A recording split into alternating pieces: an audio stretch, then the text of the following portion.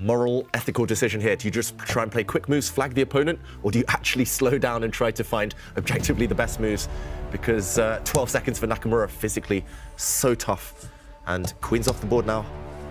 Queen's off the board. Hikaru needs only a draw somehow, but he needs a big miracle right now to convert this into a draw. At least he can feel safe that he's not getting checkmated anytime soon. But he's going to lose his rook pawn. That's on a dark square. Only one side is a dark square bishop. And here it goes. Magnus breaks that little pawn chain there, steals the rook pawn. So now he'll have a pass pawn on opposite sides of the board. That's going to be too much for the black's pieces to deal with. And 4 seconds for Hikaru. He has to make a move. Whoa. Magnus is playing surprisingly slowly, but Hikaru... Look at that speed! He's trying to pre-move, but he's running out of time. There's no mouse.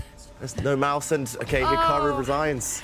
Handshakes, and Magnus Carlsen does it, takes it in the Armageddon. Wow, some fantastic technique there by Magnus.